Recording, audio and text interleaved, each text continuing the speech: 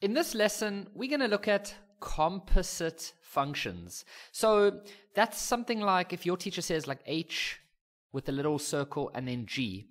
And it's really weird. Students find it quite confusing on how to do it. But in this lesson, I'm going to try my best to make it super easy for you to realize exactly how it works. So here's our first example. Now, the most important part is this here. Some students think that that means multiply, but multiply, they usually do like a solid little dot like that, whereas this is an open circle, and it's quite a big circle.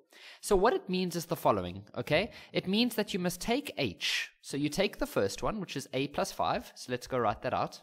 Whoopsie. Well, let me actually just write a plus 5. Okay.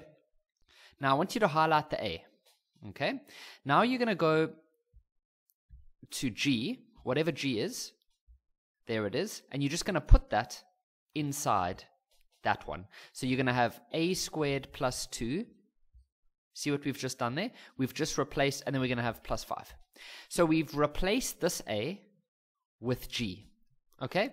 I know it might be a bit weird right now, but we're going to practice quite a lot of these in this lesson. So that's going to give you a squared plus 2 plus 5, which is a squared plus 7. And that's your final answer. So you can then just say a dot g with an a is equal to that. Let's try another one.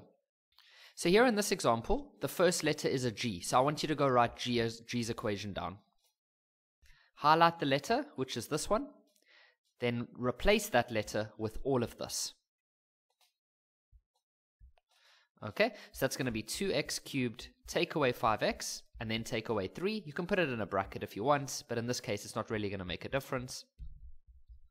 And then you're just going to simplify. But in this case, there's not much we can do.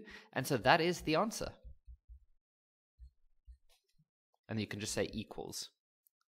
Here's our next example. So you always start with the first letter, which is G. Go write its equation down.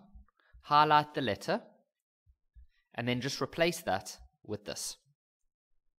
So that's going to be 2. Then in brackets, you're going to say n squared plus 3 and then minus 5. And so you end up with 2n squared plus 6. Take away 5, put these together, so it becomes 2n squared plus 1, and so let's just write that down like that.